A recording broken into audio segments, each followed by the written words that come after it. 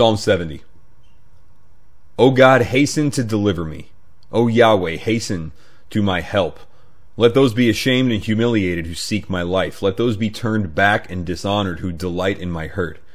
Let those be turned back because of their shame who say, Aha, aha. Let all those who seek you rejoice and be glad in you. And let those who love your salvation continually say, Let God be magnified. But I am afflicted and needy. Hasten to me, O God. You are my help and my deliverer. O Yahweh, do not delay.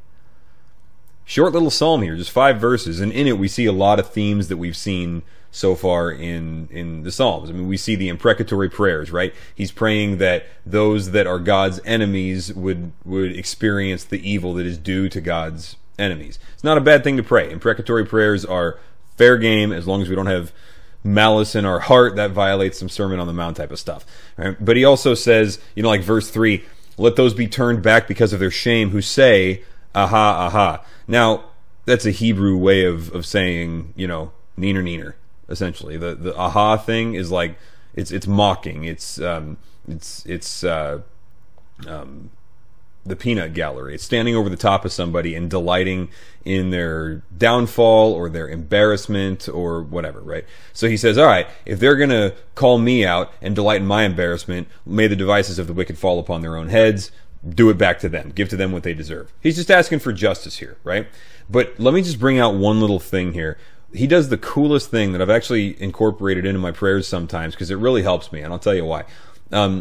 What he does is he starts with a thought and he ends with the same thought. And he states it a little bit differently, but really he's got a bookend to this prayer. And this is a mechanism of Hebrew poetry, right? Where you start with one thing, you end with roughly the same thing.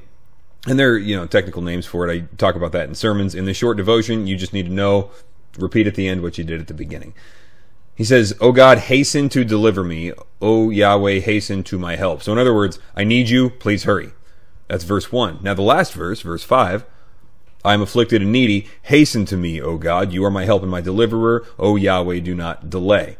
So he's got this God and Yahweh kind of pairing of titles in verse 1 and in verse 5, and he basically says the same thing. God, please hurry. Yahweh, please hurry quickly. That kind of thing. I need help and I need it now. If you don't show up, I got nothing. I need justice, I need help, and I need it with the quickness. So I've incorporated that Hebrew poetic structure into some of my prayers in when I'm praying about the more disturbing events of life, the things that are really bugging me. And the reason that that's helpful for me to pray in Hebrew poetic devices a little bit here and there, to borrow from those devices, is because it keeps my prayers from it keeps me from wallowing essentially and just going over the same thing over and over and over again, right? So I'm going to find something in the Bible that pretty well encapsulates my situation, and I'm going to start with that. And then in my prayer, I can go wherever I want. I can pray for good for people that need it. I can pray for justice for people that need it. I can pray for mercy. I can pray for provision. I'll go anywhere I want to, right?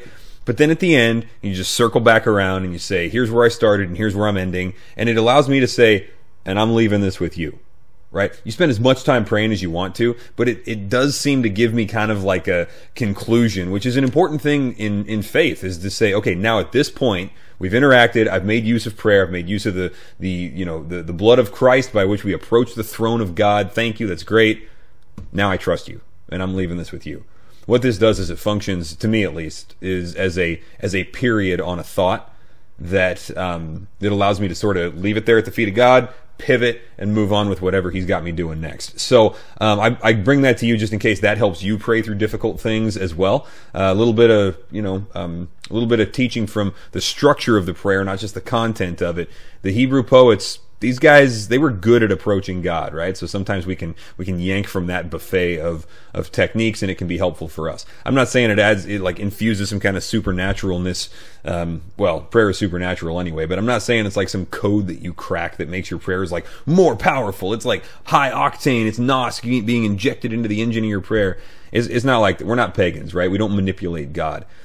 But man, is it helpful for us just in pouring out our hearts and creating a little bit of order as we approach God where there may be disorder internally. You start with a quote from the Bible or an idea from the Bible that encapsulates your situation. You pray whatever you want to, and then you close with the same thing. Leave it at the feet of the Lord until next time you approach him about it. I hope it's helpful for you as it is for me.